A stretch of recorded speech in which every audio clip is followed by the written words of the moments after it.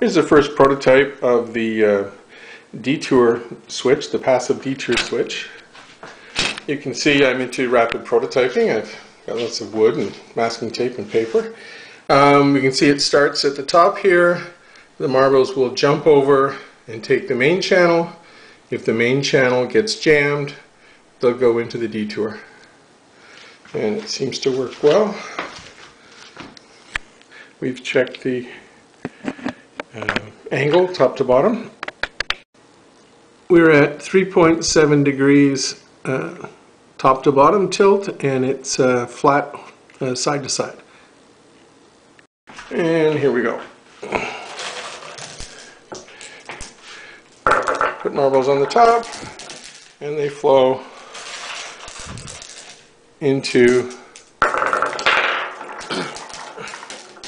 the main channel. Now, if the main channel happens to get jammed,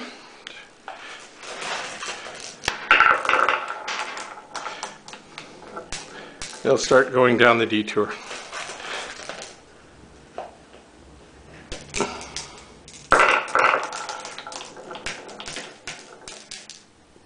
Oops, a little defect in my prototyping. That corner wouldn't be there.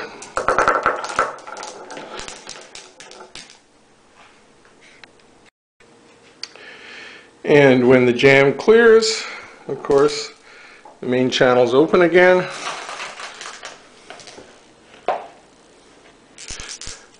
And we're back to going through